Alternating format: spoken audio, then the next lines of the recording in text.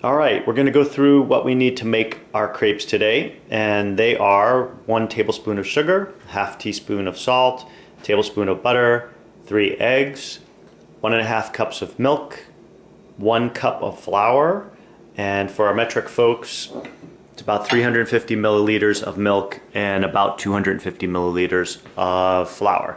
And we have a whisker to mix up our ingredients, a spoon to ladle out our batter, a spatula in case we need to work on our non-stick pan, which is right over here, and the brand we use is Calphalon. It works pretty well. We have 2 of them, and of course our mixing bowl, and that's it.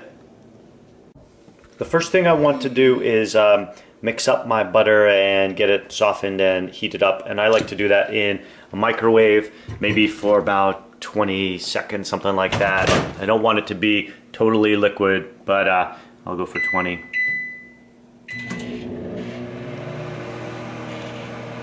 Alright, I need to add another 20 seconds and it looks like this, so I still see chunkies in there. I don't want to pulverize the butter, so then I just get to this stage and you can hit it with a whisk a little bit to try to get the rest of it to melt down. It doesn't have to be absolutely perfect, it doesn't matter, just don't overcook the butter. Alright, now we're going to put our eggs in, and do this pretty quickly.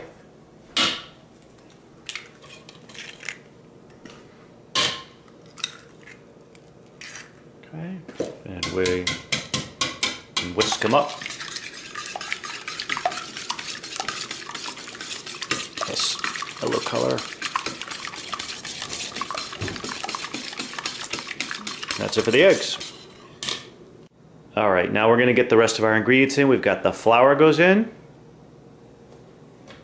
Now the sugar. Next is the salt. Of course the order doesn't matter. Next the milk. What matters is you don't start mixing it all up till everything's in. And that's that. Now we can start mixing. Let's go, Spence. Just mix it all up. Now so you mix it to a point where it's not chunky.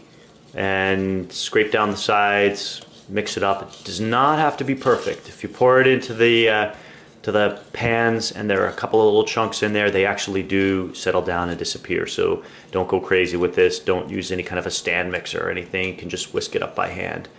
Make it fast. Okay, now we are putting our batter in. There's 1 tube for this one. I do 2 pans at a time. There 2.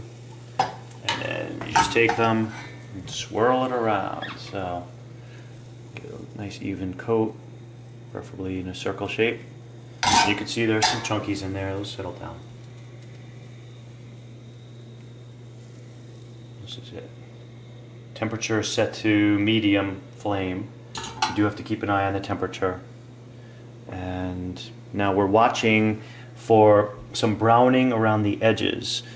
That's how we'll know that this is done. I like to make crepes a lot better than pancakes. They have more protein in them.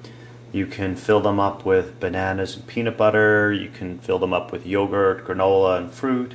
You can make it a much healthier meal than a pancake meal. And I think they taste better too. So that's it. We'll have a flip coming up soon.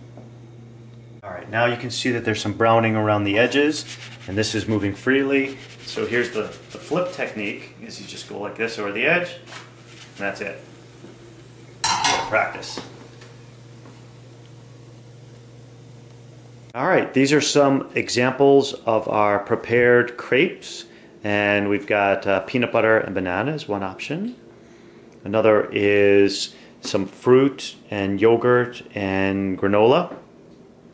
Another option, which is the kids' favorite, is sugar and cinnamon.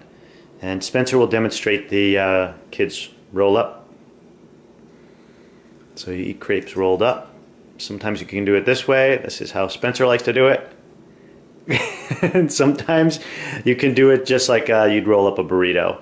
And that's it.